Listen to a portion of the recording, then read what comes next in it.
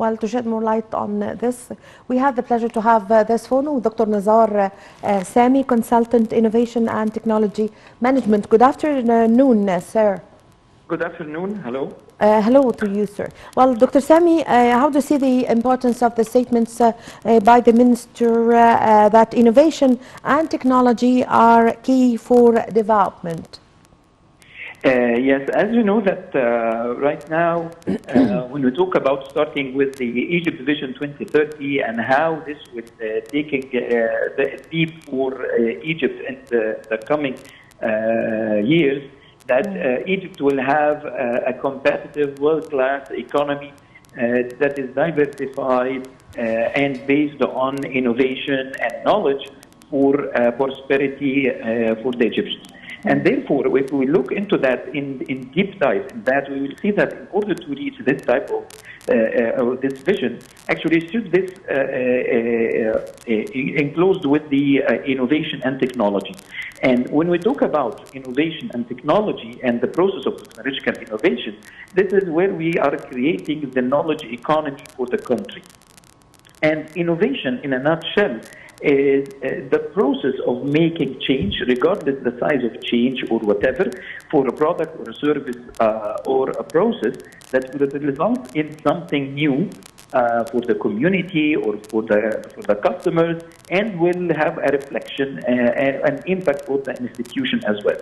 Yes. So when we combine these things together with the technology, whether it is the knowledge absorbed, the knowledge associated with the utilization of tools, the processes and systems to achieve certain targets, then we can reach a conclusion that in order to have a world-class services or a world-class economies and to move to the future, this will not be achieved without having a technology and innovation.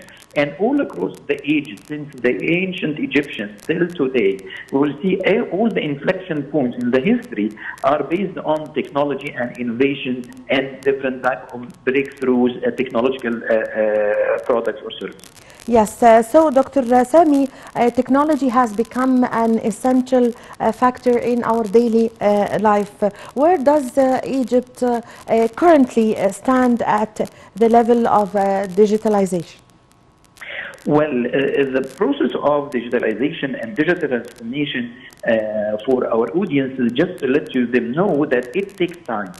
I recall a couple of years ago, I hosted Sophie London, which is the Ministry of Information or Ministry of Communication in Finland, and she mentioned that it took 15 years in Finland to reach their digital transformation process wholly completed at that time. So therefore, it takes time. And in the sense of since 2015, where the Supreme Council for Digital Society was inaugurated, and there are very good fast-paced steps into that.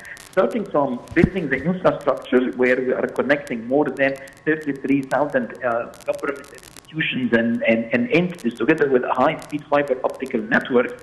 And on top of that, we have the access to databases and different type of services and security and dealing with changing business model. So there are quite moves, accelerated moves actually in this era. And we witnessed in September 2019 the inauguration of Digital Egypt, where His Excellency the President witnessed the inauguration of the Digital Egypt platform and with the association with different types of services in that era. So moving into the digitalization, this is the coming future where we are building the infrastructure, building over as well as the human capacities and the human skills. It's extremely important to achieve the goal in that direction. Yes, so Doctor, during her speech at the annual meetings of the Islamic Development Bank that was held in Sharm el-Sheikh, the Minister of International Cooperation said that the ministry provides training experience to owners of emerging projects. So what are the most important training programs available? Well, the Ministry of International Cooperation is responsible for or established or integrated a company called Egypt Ventures. And this is an investment company that is focusing on entrepreneurship and developing the ecosystem in different areas, and it has more than one arm in the area of supporting innovation and technological innovation through entrepreneurship, and mainly in the fintech era, where we have like an incubator fintech or financial technology incubator, as well as the other sector agnostic incubator. And therefore, there are a bunch of training programs and educational programs that are delivered in that sense. Part of it is in the technical aspects for developing the products or services for the startups and entrepreneurs. And the other one is the business side or the business component in collaboration with world-class entities and world-class institutions like the United Nations Development Program and some other world-class entities that they provide the content for the different beneficiaries and startups in that era.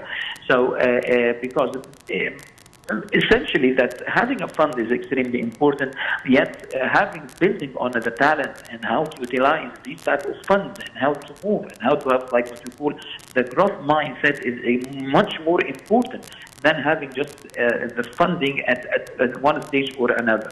So therefore, the ministry and other ministries such as Ministry of Planning and Ministry of Information Communication Technologies, all of those, they have different type of programs supporting that. For instance, Ministry of Planning, they have Million Riyadi, which is this is an initiative that they are catering for training, giving a training to 1 million entrepreneurs in Egypt till 2030 in different sectors, give them all the knowledge areas that they need to have to accelerate or to grow their ventures and to move it to the next level. Yes.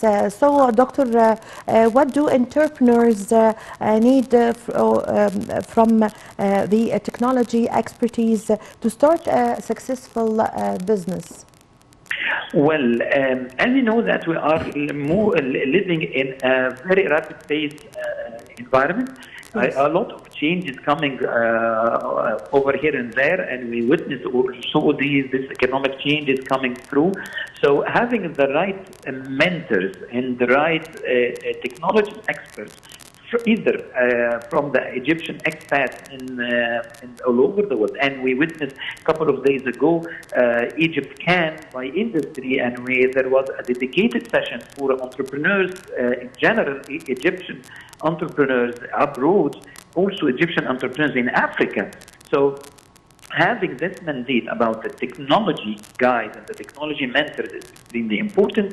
Having a cutting-edge technological aspect is extremely important. And let me rephrase and recall His Excellency the President Abdel Fattah al-Sisi mentioned that we need to catch up with the fourth industrial revolution. We need to own the technology, and this is the actual wealth that we can put it right now and to harvest it in the coming period. So transferring the technology, owning the technology is extremely important, and in different disciplines, either it could be in medical sector, environment sector, education, or whatever sector, or agribusiness as well, or agriculture businesses. So whenever we are owning the technology, we're transferring the high tech from world-class organizations or world-class countries or developed countries. This is the mandate where we should lead in the coming period as we speak. Yes. So, Doctor, how do you see the importance of the smart cities in the current stage? Well, the smart cities, let us give some insights about that. We have the new administrative capital, which is smart by its nature from the beginning. Also, we have the smart villages, the different 7 smart villages all over Egypt. This is actually a very good starting point right now, where this will stimulate and give the passion to entrepreneurs and techies and tech people They will have the infrastructure ready. They have the places over the world, all around, and then working environment also is very important for them. So they have all the what we call like the different parts of the equation ready for them to utilize in the proper way. So the facilitation of resources, facilitation of internet connectivity, having access to different types of high technological labs. For instance, this smart city in smart village in Burj Al Arab, which is specialized in Internet of Things, and we saw a lot of initiatives and a lot of competitions were taking place over there, and a lot of entrepreneurs started to move forward. So all these are enabling environments and giving a great signal for startups to support the value chain of this type of cities. For instance, we need people in the monitoring and for different resources. We need people to develop things in the supply chain.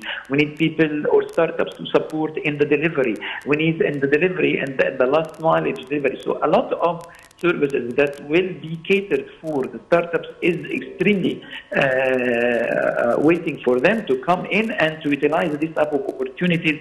And also let me shed the light on the role of the Ministry of Information and Communication Technology, where they give the signal for startups to take the share of the development of the different types of systems in the administrative capital.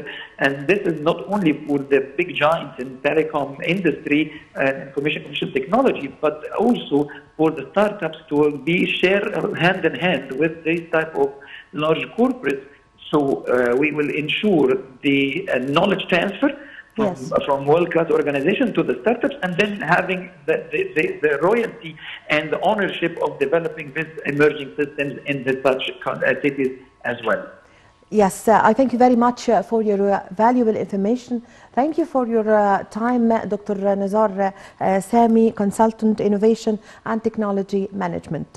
Ladies and gentlemen, a short break and I'm going to be back with you.